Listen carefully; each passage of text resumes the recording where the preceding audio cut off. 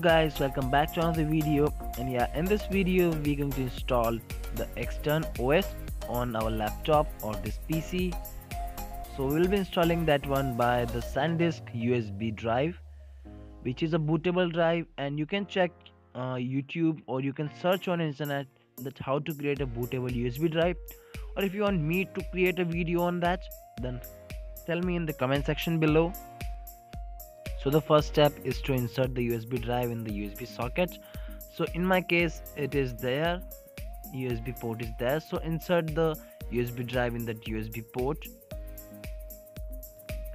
So for the second step, turn on your PC, laptop or anything whatever you have, and then simultaneously press the F2, F10 or delete key.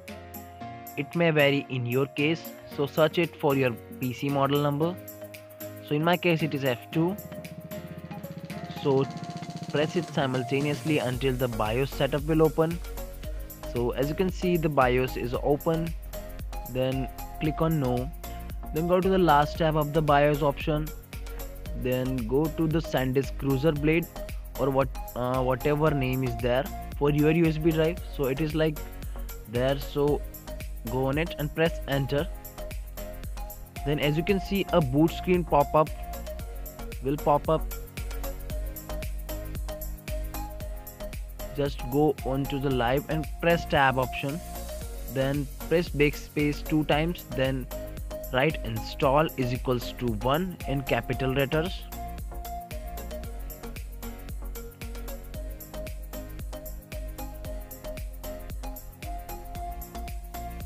So after writing install is equals to 1, then press enter. As you can see, it will take 1 or 2 seconds hardly. So now the eXtern OS screen is popped up. Then as you can see, the loading option is there at down. So it is loading the eXtern OS. Then this black screen will appear and it will load the setup screen of the eXtern OS. So wait for 1 or 10 to 15 seconds. It may vary in your case. So as you can see, cursor is there and now the setup screen is there. So in the text box down there, type in your first and last name. As in my case, my name is Ashvin Bhagat. So I will type my name, and it is necessary because this software or operating system is in beta. Then click on next. Then you can read this agreement. So you have to agree this agreement. So you have to click on I agree, otherwise you can't boot in. So just click on I agree. It is right there. Then you have to connect to the internet. So let me connect to my Wi-Fi. So it is the hotspot of my phone. So I will click on connect. So if your Wi-Fi doesn't have any password, then also it will ask for password. Just click. So for that, just click on password field and then press enter. So it will connect to the Wi-Fi.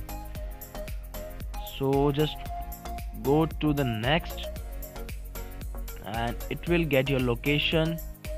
So it will use that internet for getting your location. Then just click on next, then add one of those. So I am a technical person, so I will adding the both technical newspapers. So just click on next and click on finish, and you're good to go. So guys, thanks for watching this video, as you have successfully installed the eXtern OS. But the note is there that this OS will not install, it is booted live. So whenever you plug in your USB and boot this OS, it will run. So guys, thanks for watching this video. See you in the next one. Peace.